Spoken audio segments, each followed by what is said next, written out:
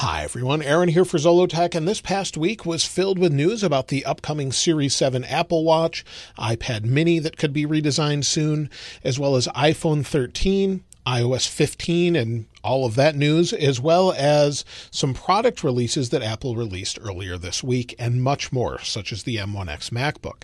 This is your news update for the week of June 13th, 2021. And the first thing is products that we knew were going to launch pretty soon. The first one is the Beats Studio Buds. This was first seen in the code of iOS 14.6, and they're now available. So they're noise canceling, and it says noise canceling, music enhancing on the Apple Store here. You can see they come in white, red, or black, and they're $149.99. They're available now. They're noise canceling, like I said, and if you prefer the sound of Beats over AirPods, for example, they are cheaper than AirPods Pro, but if you prefer these, they're available right now. Now, the next thing is Apple also put on the Apple Store their new cases. There's the summer 2021 cases. I did a video about them the other day, and they come in 3 different colors. You have electric orange, sunflower, and cloud blue. And like I said, I did a video on this the other day as well, and they're available now. They're $49 each. Now, also, Apple is updating iCloud Mail on the web. So if you use Mail on your phone and maybe you want to use your iCloud account on the internet, it's now available in a new design. It looks a little bit refreshed and a little bit nicer. Also, they launched podcast subscriptions. That's available now. And if you use Apple Podcasts, you can go to certain podcasts that you might follow. This is the LA Times, and you'll see that you can try it free, 3 days for free, or $9.99 a month. So this was the first one I was able to find with a subscription. It's not for everyone, and not all podcasts will have this option, but some podcasts, maybe they want to go that route instead of possibly having an advertisement within their podcast. So it's up to them, of course, and that's available now. And then you can manage them as well if you have those in your library. So you now have the option for podcast subscriptions. Now, the next generation Apple Watch, or the Series 7 Apple Watch, is expected to launch alongside the iPhone 13, usually around September, late September, and we can expect it around then. Now, the Series 7 Apple Watch I talked about a couple weeks ago, where it's said to be a little bit more squared off, according to Jon Prosser, and based on these renders, from Renders by Ian, it looks like it could be squared off like this, as well as, according now to Mark Gurman, have a thinner display border. So the bezel around the border could get smaller, as well as having an updated display, a faster system-on-the-chip processor, as well as improved connectivity with ultra-wideband, so we could better locate devices such as AirTags, for example, or things we've lost. So all of those things are said to be coming to the Series 7 Apple Watch. Now, unfortunately, at least according to Mark Gurman, there were a couple sensors that we were hoping for this year that it doesn't seem will make it.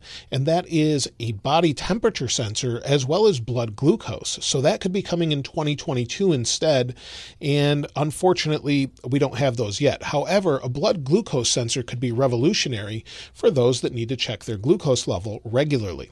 No longer would you have to wear a patch or stick your finger to check your blood glucose level. Hopefully we'll be able to do that with sensors in the future, and I think that would be revolutionary for a lot of people. So hopefully we'll see something like that in the future, but it looks like it may not be until at least 2022. Also, we could see a more rugged version of the Apple Watch in 2022, according to Mark Gurman, and also a new Apple Watch SE around that time frame as well. So those things could be coming to the next generation Apple Watch. Now, iOS 15 at this point has been out for a little over a week, and I've been using it on my main device, and it definitely has some bugs, but a lot of you want to know, when will Beta 2 come out and when will the public beta come out? I've been asked this almost every single day, multiple times since the release of Beta 1. And if we look back at what Apple has done with previous betas of iOS 10, 11, 12, 13, and 14, generally they wait at least 2 weeks until the next beta would be out. That means that Beta 2 will most likely launch on the 21st of June, sometime around that point, maybe a couple days after, but normally within about 2 weeks. Then we'll see the public beta either that day or the following day, or they could wait until Beta 3 depending on how stable it is. It just depends on the year. So they could wait until Beta 2 or Beta 3 for the public beta if they feel it's stable. based on what they've said, since it's coming in July, I think that's more likely on beta 3, which again would be 2 weeks out from that. So July 5th, for example. So that seems more likely, although Apple has been known to change this up and release public betas early as well. So hopefully we'll see that if it contains a much more stable code base, for example. Also with iOS 14.7, people are saying, why is Apple still making iOS 14? Well, every year they continue to make the current version of iOS until the public release of the next version, which is in September generally. Late September is when we should see iOS 15, so we can expect iOS 15 sometime probably in the 3rd week or 4th week of September, and Apple will continue to make iOS 14 versions and beta versions up until that point, with security updates and maybe a few new features or tweaks as well. Now, the next generation iPad mini is said to be in the works and coming later this year, according to Mark Gurman and Jon Prosser, which have both said that the iPad mini will look similar to the iPad Air and the iPad Pro, although closer to the iPad Air in that it will have Touch ID instead of Face ID. So you'll have a Touch ID button with better speakers, USB-C, and it's said to be coming in black, silver, and gold. So we can expect those later this year, it seems like. We really expected an iPad mini to launch alongside the iPad Pro, but maybe they just couldn't get the chipset ready in time, so I would expect that a little bit later. Now, as far as the upcoming iPhone 13 is, of course, in the works and starting production if it hasn't already, and Apple has registered the iPhone 13 models in the Eurasian database. This is very typical. Before a new product launches, usually a couple months or a few months before, they'll register it in the database, and we're seeing that show up now. It's showing with iOS 14, but I would imagine iOS 15 will ship with it, of course, like they do every year with the following version. But they do have to register it for, just like we see with the FCC, for example. So it's getting ready to go, of course. Now, iPhone 13 is said to have a better camera system as well, with sensor shift stabilization like we get in the iPhone 12 Pro Max on one of the sensors. Apple has apparently asked for their supplier to increase the capacity by 30 to 40% to meet demand, since they might be shifting to a new supplier for all of their cameras, since they're going to use sensor shift in more cameras this year. Some people are saying this may cause a problem to other manufacturers of phones that want similar camera sensors or sort of setups, but it seems like Apple just is getting everything ready to launch their iPhone 13 at a normal time this year as opposed to last year. So we expect all the same things: a better camera, a different camera bump, a very similar design, since this was the new design last year with the iPhone 12 series, as well as a faster display, a ProMotion display at 120 hertz. Those will be the big things. Things I would like to see is maybe USB-C, although that's very unlikely, as well as maybe even faster charging. And it's said to have a smaller notch, like most people are suspecting based on glass that has leaked for it. So all of those things seem to be ready to go and be in the start of manufacturing, at least. They have to get millions ready before the launch. Now, Apple has been talking about this past week with WWDC about getting rid of passwords or eliminating passwords altogether by using Face ID or Touch ID. Other people have been working on this as well, and I think that's a great thing if we can do that with biometrics and make it easier for us to log in and more secure, since it would use the secure enclave on the phone to store that information. No one else would have it, and then it would be available just to log in with your device.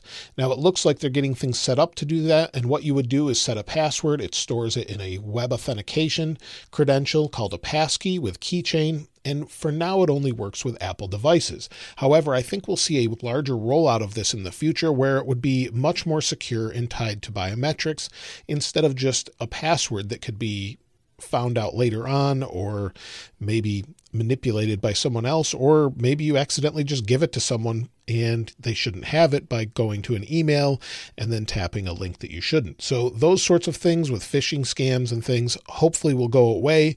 We'll have more secure logins, and some people like Microsoft are working on this as well as Google. So I think we'll see this in the future where things will get more secure, whether it mean with an iPhone, an iPad, or an Apple Watch, or your Mac as well with Touch ID.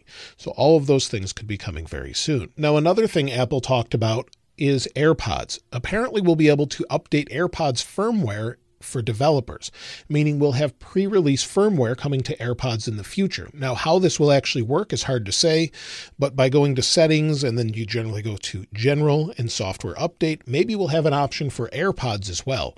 This would be really nice to have a new option to update your firmware on your AirPods, not just for developers, but for everyone in general, where you would be able to finally update it without having to plug it in and sort of hope they update and just wait for it. It would be great to have a button, and hopefully we'll see more like this very soon with whatever they have planned for it. So we don't really know a whole lot of details until they roll this out, but as soon as we know what's in the new firmware, of course, I'll share that with you as well. So maybe we'll see some new features that they haven't launched yet. Now, at WWDC this year, quite a few people were disappointed, including myself, that Apple didn't show off a new Pro chipset level of their Apple Silicon. Many of us expected an updated MacBook where they would show maybe a 14 or 16-inch MacBook Pro with updated M1X chipset inside. So the next level or the Pro version of their new Apple Silicon. And it looks like Apple may have planned on announcing it and just didn't. And this is based off them uploading their WWDC keynote to YouTube. And when you do that, you can choose keywords or tags that reference what you're talking about within that video. Apple apparently referenced a MacBook M1X or an M1X Apple Silicon chip within those tags on YouTube. And because they did that, that makes many think that they were ready to announce it and just decided not to at the last minute. According to Digitimes, this could be due to a delay or a shortage of mini LED displays being manufactured right now. So there could be a shortage where Apple just wasn't able to provide the quantity they needed to push out this new MacBook. And instead, according to Digitimes, it would start shipping at the beginning of the third quarter, which isn't too far away. That's actually July. So it could start in July where we could see these new MacBooks, although again, we'll have to wait and see. But if we're waiting on the display technology, I would rather have it right and have things built well than sort of rushed out. So it makes sense if that's what they're doing, but I can't wait to see what they have for the next level. Also, in the latest version of Xcode 13, Apple has referenced a new Mac Pro with Intel CPUs.